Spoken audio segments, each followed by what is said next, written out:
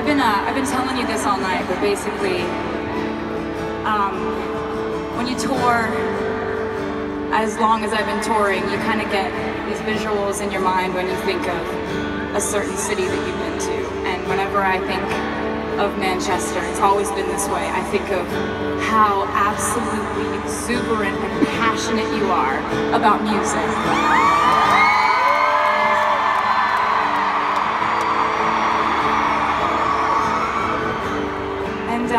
You know, concerts are supposed to be about innocence and about joy and about excitement and about escaping from things that stress us out.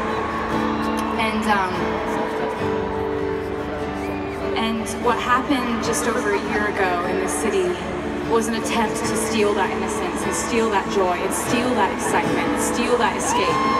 And ever since then, you've shown such strength and such exuberance,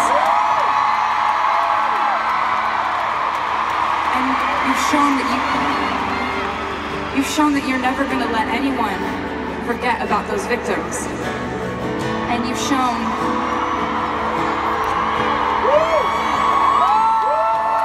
that you have such incredible resilience to keep dancing and to keep the innocence and to keep the joy and to keep the excitement. I just wanted to say, Manchester, it is such an honor to play for you tonight.